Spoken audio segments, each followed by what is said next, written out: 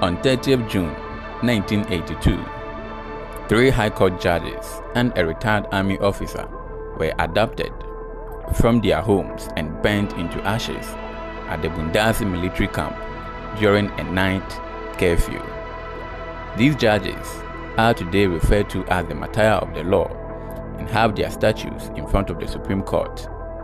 In this video, we shall examine the circumstances under which these people were murdered, who the culprits were, and why they were murdered. Do not forget to leave a comment and subscribe to this channel.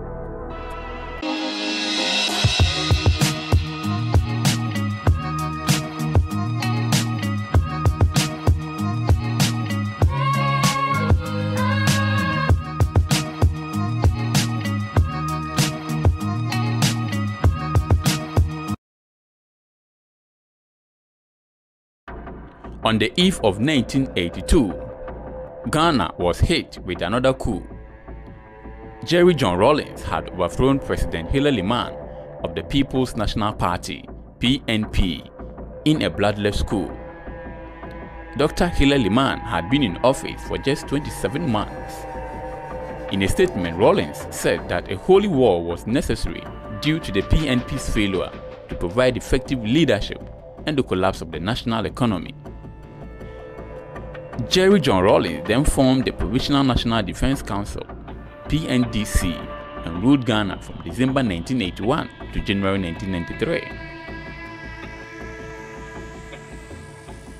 In less than a year into the PNDC's regime, 30th June 1982, Ghana was again hit with another sad news.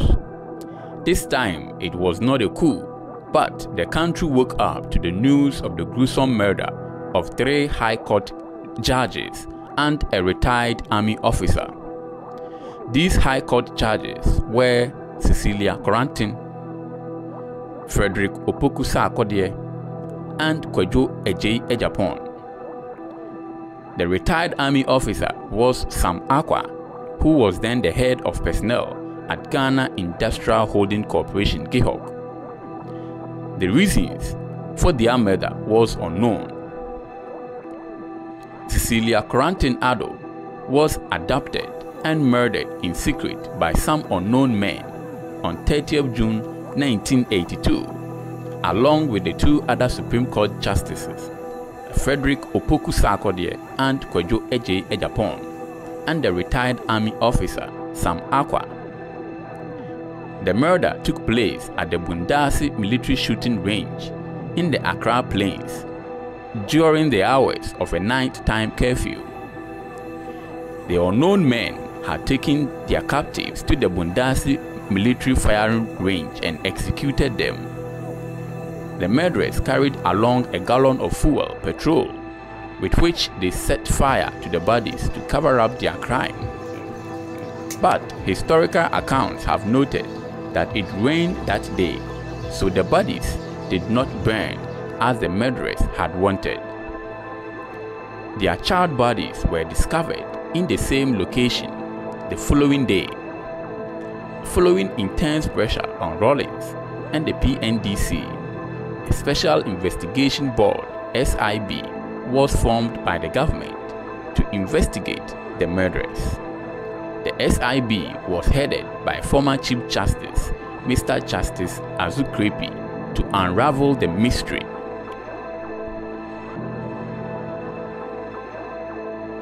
In their report, the SIB established that the abduction and murder were a plot hatched with the connivance of members of the PNDC. These were Captain Amedeka, Tony Tepo, Zandu, and Heckley, as well as ex-PNDC member Agyepong.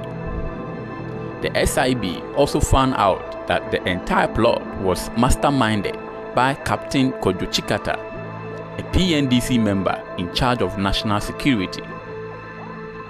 However, the PNDC rejected that particular aspect of the report and let Captain Chikata and 4 others off the hook for lack of evidence.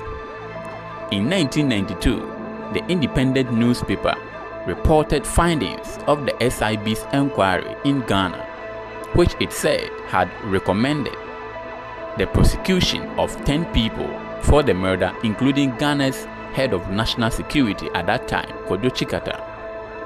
Chikata, who was Rawlings's right-hand man, filed a defamation lawsuit against the Independent on 26 March 1993, which he agreed to drop after the Independent published a correction statement in September 1998, in which they clarified that they had not intended to suggest that Chikata was guilty of the crime.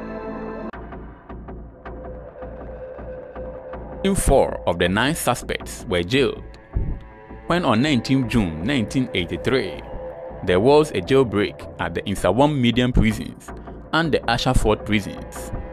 Captain Amedeka escaped from captivity and has since not been seen.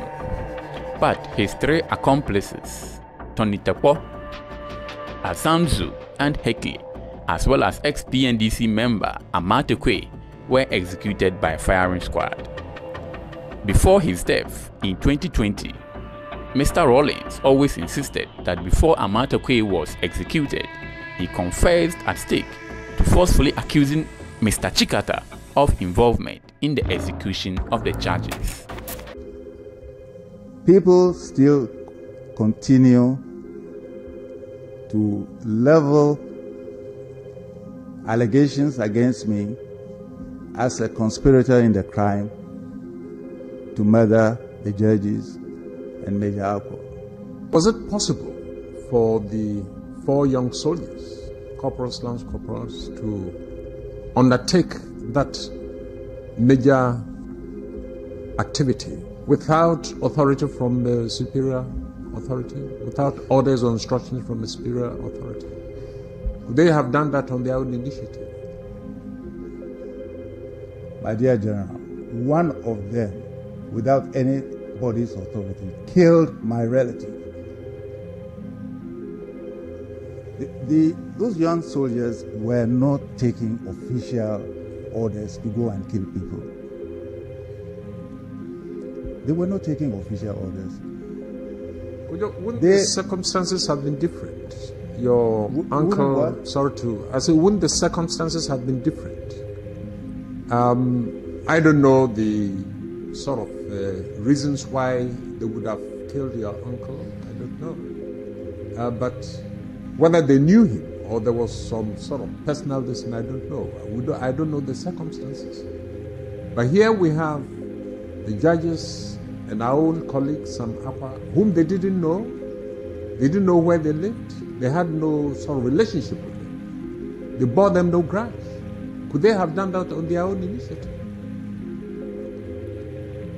In the evidence of the ISIB, they all stated that they were doing what they did under the instructions of Agyepong. That is what all of them said in the evidence before the ISIB and before the tribunal. Agyepong was a member of the PNDC, yes. That is what they all said. Did he hold any special position? He was a member of the PNDC in charge of TUC affairs. So does it mean any member of PNDC can get hold of any of the soldiers and give them orders to do anything? That is what they did. I'm not saying that that is legal. That is what they said they did. Well, the unfortunate thing is that they are gone. Agyepong is gone, and it's difficult to... but it sounds a little bit difficult to understand the system whereby any member of government could just order soldiers to, undertake such. My dear General, that is why Agyepong was prosecuted and executed. It was not right for him to have done what he did. It was not a matter of system. Agyepong was responsible for the crime he committed with America and the others. Even though the reasons for the murder of these people are unknown, let's dive a little into the life of these people, and that may give us a clue to why their lives were taken away from them. As for Major Sam Acquah, his crime may have been a signed letter that led to the dismissal of some agitating workers, including a PNDC member, Agyei, who became a suspect in the murder. These members were dismissed after invading and destroying properties at Ghana's Parliament House. Major Sam Acquah at that time was the Director of Personnel at the Ghana Industrial Holding Corporation, GHOC. What about Judge Cecilia Koranteng? In 1980, Cecilia ruled in favor of a businessman named Mr. Shackford, who had been detained during the 1979 revolution led by Agyei John Rawlings. Cecilia held that there was no justification for the detention and therefore directed his release. Again, Cecilia was the first judge to have questioned the transitional provisions of the Armed Forces Revolutionary Council (AFRC) inserted in the 1979 Constitution, and she set free an AFRC convict. She also decided a case involving the routing workers of Ghana Industrial Holding Corporation (GHOC) who attacked Parliament in Ghana's Third Republic. Agyei, one of the leaders of the routing workers, subsequently became a member of Mr. Rawlings' Provisional National Defense Council (PNDC), which was the ruling party at the time of Cecilia's murder in 1982. Agyei was later tried and convicted of his role in Cecilia's murder. What about Judge Fred Sarkodee? Little is known about Judge Fred Sarkodee. As a judge, he was known to have advocated for the cause of women prior to the existence of the Interstate Succession Law of 1985, which was enacted to protect a married spouse under customary law. What about Judge Kwadwo Agyepong? Again, little is known about Judge Agyepong. However, in May 1979, he was appointed chairman of the Committee of Inquiry that investigated the case of the Accra Railway shooting incident that saw the death of a second-year student of Commonwealth Hall, University of Ghana, by a police. In his report in June 1980, he lamented the unwarranted use of ammunition by the police in a rather peaceful students' demonstration. 40 years later, Ghana has still not recovered from this mystery. Ever since the incident occurred, the nation has not had a closure on the turn of events of this particular day. Several people have accused the late former President Agyei John Rawlings as the mastermind behind these murders. Do not forget to subscribe to our channel and share your view on this issue.